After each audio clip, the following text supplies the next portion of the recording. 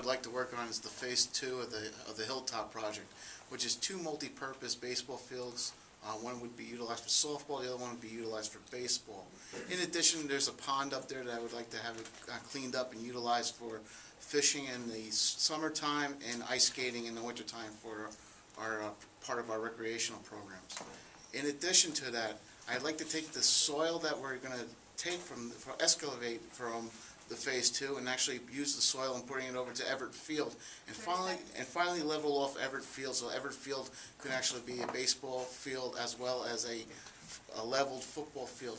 And all those projects bring people into our community, which is very important, which will add to our revenue base for our Bloomfield Avenue retail.